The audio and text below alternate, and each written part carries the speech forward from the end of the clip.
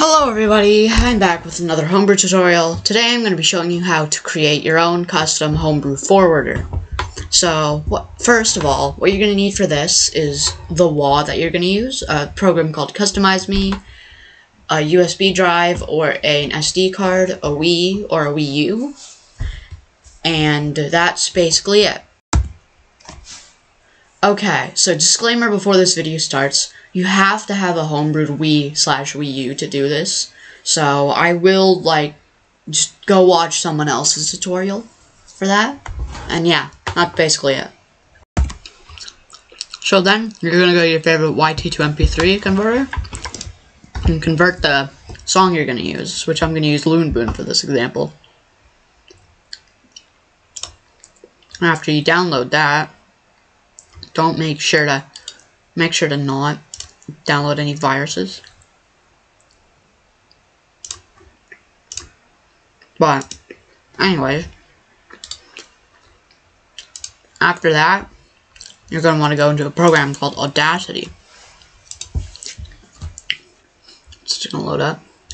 You're going to click File, Open, and then you open the MP4 or 3. So then, it's going to be here, so what you want to do is you want to shorten it to the 45-second mark. So just select everything past it, and click delete. So now you're going to have this. Now I'll click Tracks, Mix Stereo down to Mono. Now you're going to have this.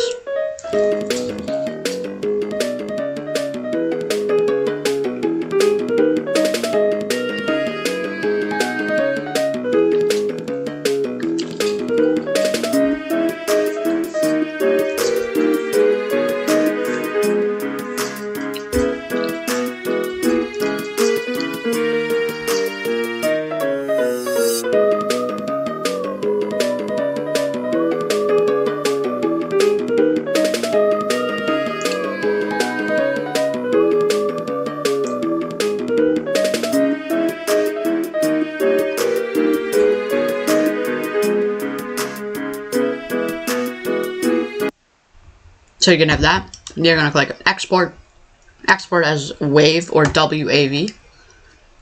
Go to wherever you want to store it. Doesn't matter where you store it.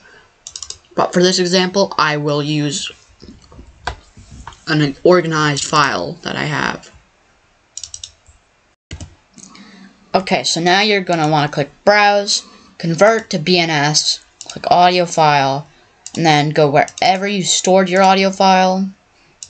Open.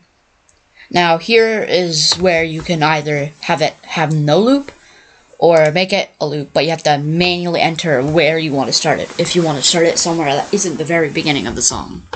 So I'm gonna do that really quickly, and yeah.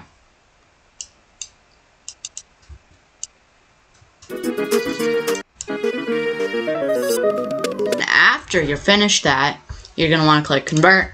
Then it will do its thing, and then boom. So after you've done that, just click Convert on it. It'll convert to BNS. And then you want to click the banner and icon tabs, which these are the actual parts of the channel that we're going to be editing, like the pictures, etc. Now before I get into this part, if you're experiencing this stuff, you can edit the banner.brtl files and this files.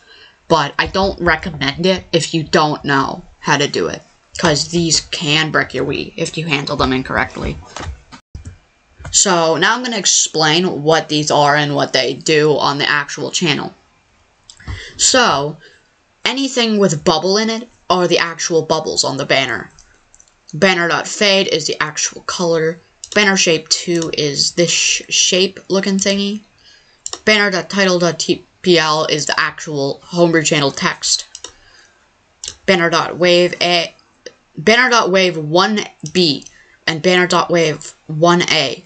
These are just white and you don't need to edit them. But banner wave A and banner wave B are the ones you do need to edit, which they're actually the ones that are colored.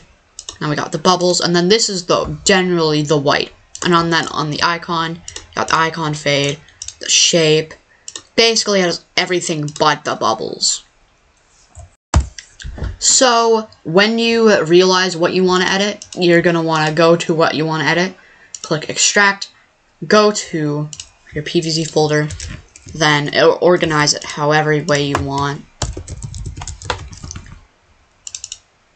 So you go in, you just click save, and then boom. So I'm going to do that really quickly.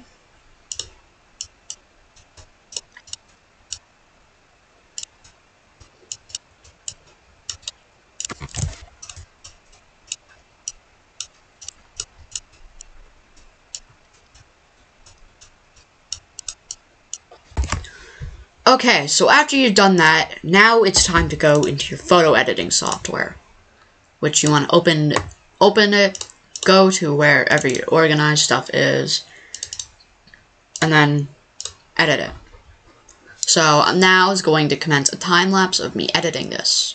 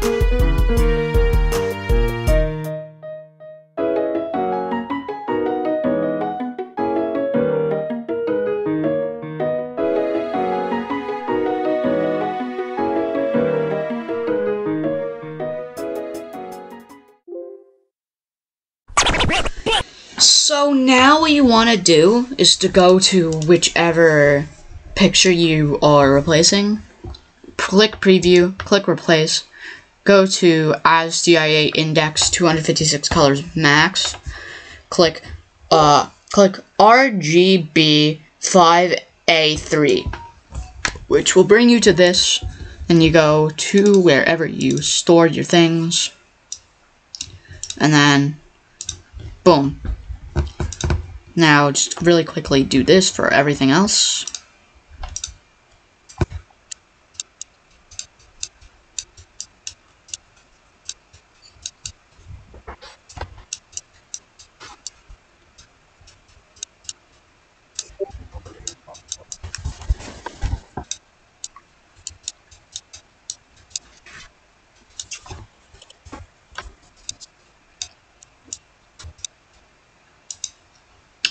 And after that, you basically are done. So then just click create WAD, put it in wherever you want to put it.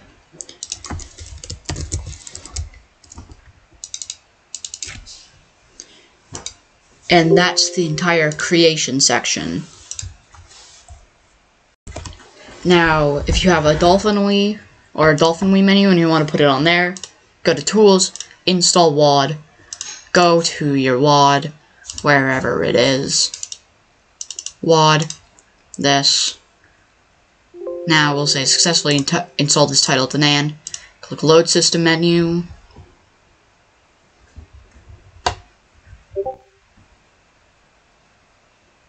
Wait for it to load. It might have a bit of a low frame rate. And then boom, you have your channel.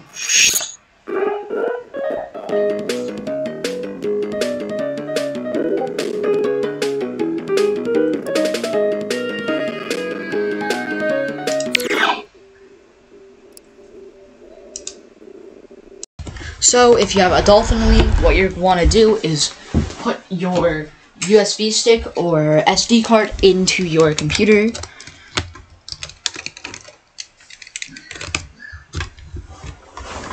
So I just put my USB into my computer, go to your USB. So now you want to have an app on your SD card called WiiMod Lite, which I'll leave a download link in the description, and then you want to make a folder called WADs, and then put the WAD folder in there from your original folder.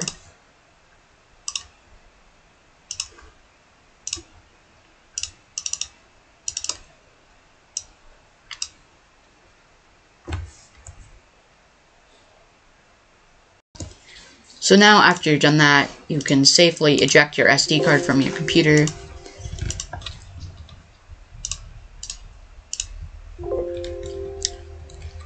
Yeah, for some reason sometimes it takes a while to just do this. So now you can eject it, and then now you can move over to the Nintendo Wii. What you want to do is you want to stick your SD card into your Wii, so I'm going to take out my SD card and put my new one in.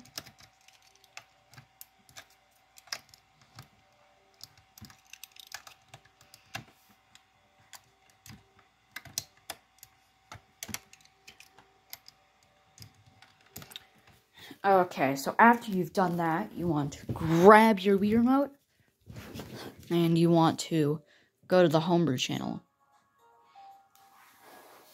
Now, if you have any forwarders on your Wii, you want to use the one specifically for the Homebrew channel.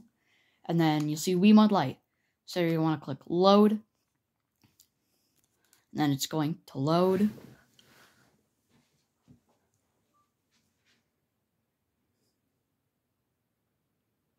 Now it's going to go into this menu. Now you want to go down to WAD Manager.